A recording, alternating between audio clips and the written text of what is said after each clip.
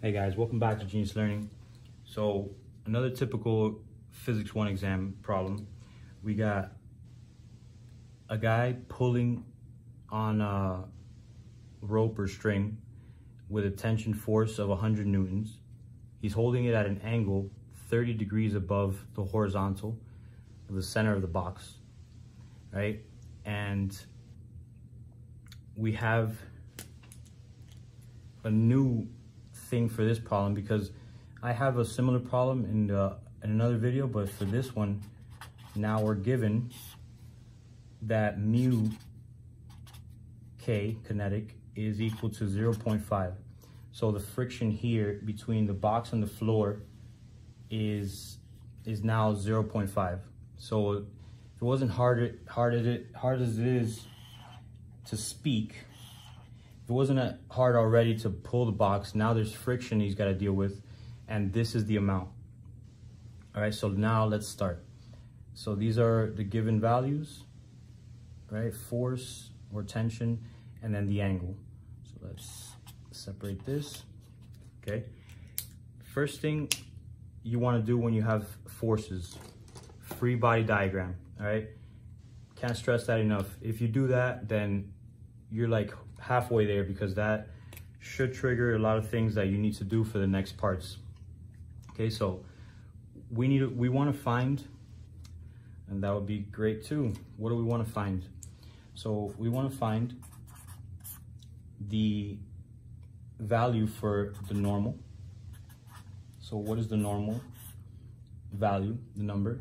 And we want to find kinetic friction value. Perfect.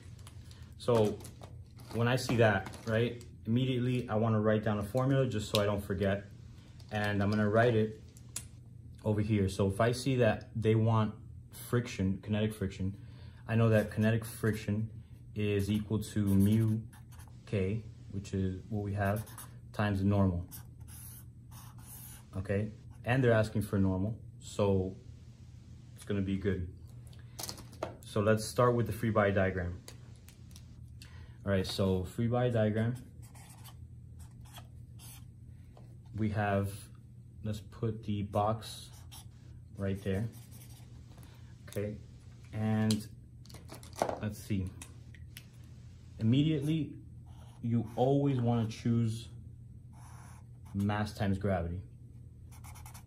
Okay, it's my go-to. Next, the easiest one, you know, it's going to be normal. It's always perpendicular to the surface. So those two out of the way. Now we got a couple things. First, let's draw a little dotted line here so we could see that here is where the floor is. Okay, and this box, let's bring it down a little bit. Okay, flat on the floor. Okay, so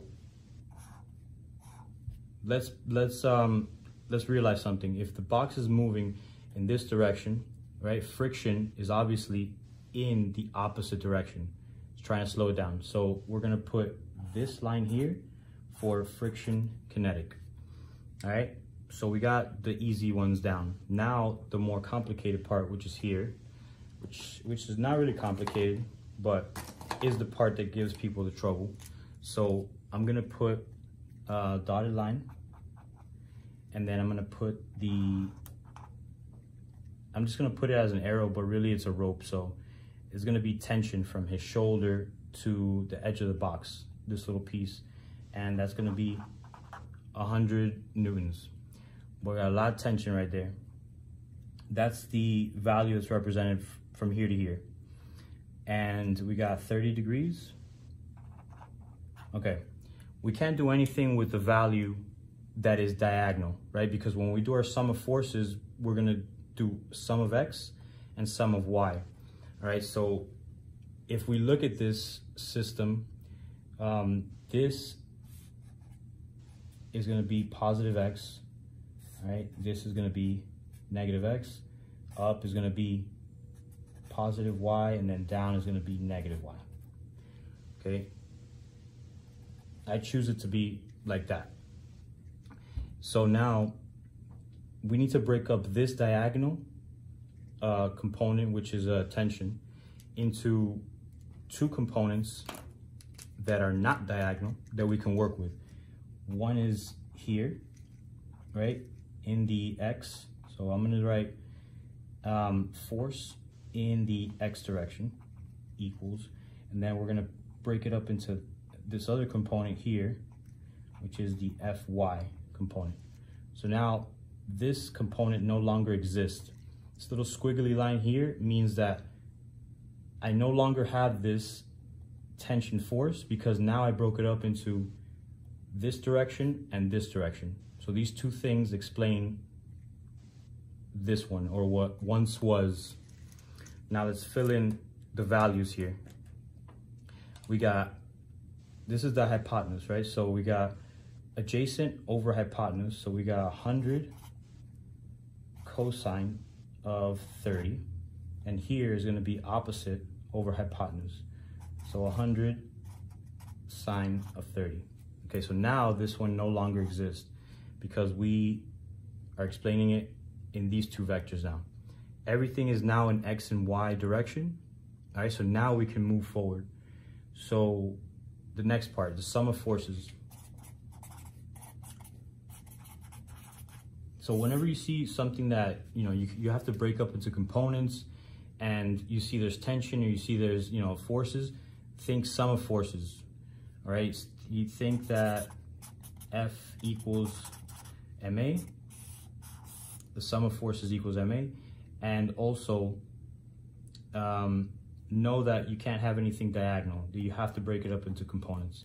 So we're gonna do the force in the X direction first.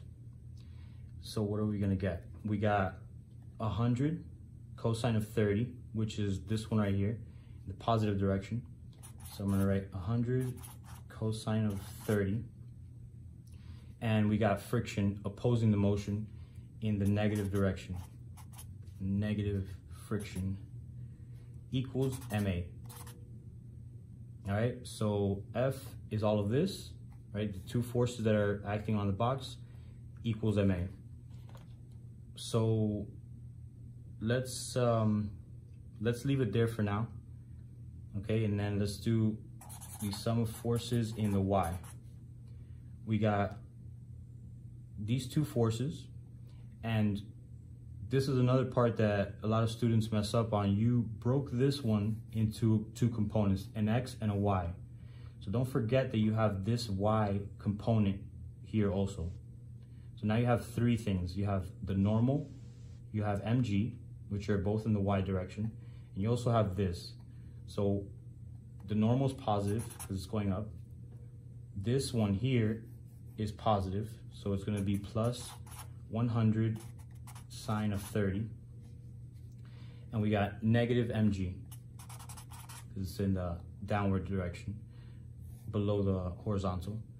All of that is equal to 0. All right, so let me stop and just explain a little bit. First of all, a lot of people miss this vector here when adding it to this one and this one, because this is normally what you would just do. Normal is equal to mg. The box isn't moving up and down, but in this case it is, because the guy is actually pulling at it at an angle. So this little corner might actually be a little bit lifted up, and he's only dragging this side of it, which is less friction. And if the box is light enough, it's probably better to drag a little bit of friction instead of the whole box touching the surface. So he probably is lifting it up a little bit, and that's what this vector here is doing. So this box is no longer just like dragged flat. It's actually probably lifted a little bit. Boy here been hitting the gym, and he's pulling on this thing. So now the forces in the X equal MA, and the forces in the Y, we have to consider this one, right? And it's equal to 0. Okay, so there's nothing happening in the Y. That's what the 0 means, right? We can assume that he's lifting it up and he's maybe whatever, but that's not really the case, right? This could explain that. But if this and this are equal to mg, then nothing is happening. Yeah, I mean, we don't know these values yet. So this y is gonna be 0. Just think that if something is being dragged on the floor, one of these two has to be 0, because there's motion in one direction, but there's no motion in the other direction if something is sitting flat on the floor. Okay, so that's why this is 0. So a lot of people miss this part and the 0. Let's not do that. Now let's move on to the next part. I'm gonna label this, the fx part 1, right? I'll probably just do this real quick. And then 2 for all of this.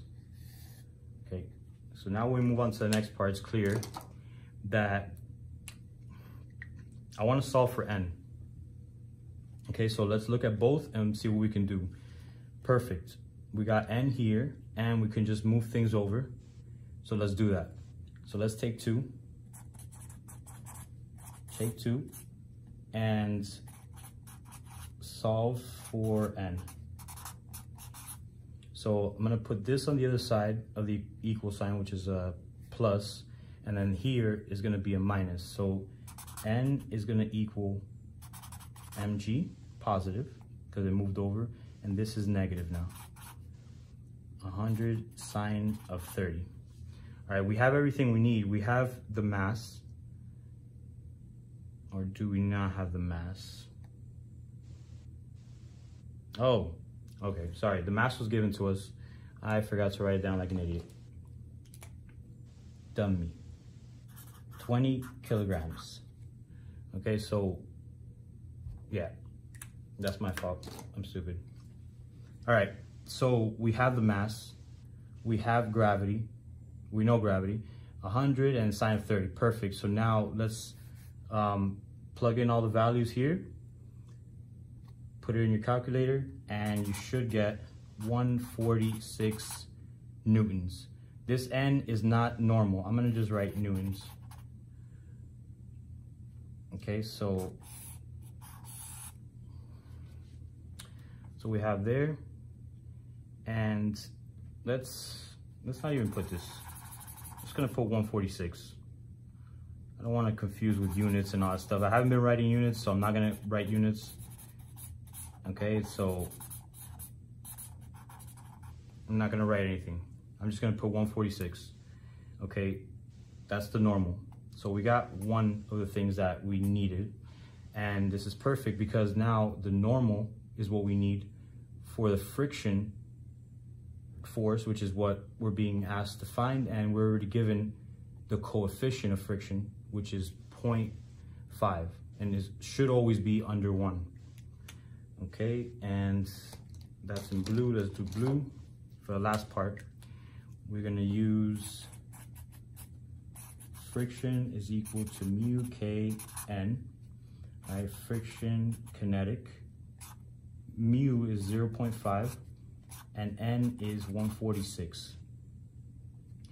Okay, putting that into calculator, 73, and that we can put newtons, right? Because force is usually measured in newtons. So for that one, I'll put that, and we found this one. Okay, so 2 things to remember, maybe other things. Write down your givens. You see me make a mistake and not apply this, you know, if I read back the question, I'll see it again, but write your given things. Also, when you break it up into components, right, try to you know, pause and think, are these 2 the only components in the y, or are these 2 the only components in the x?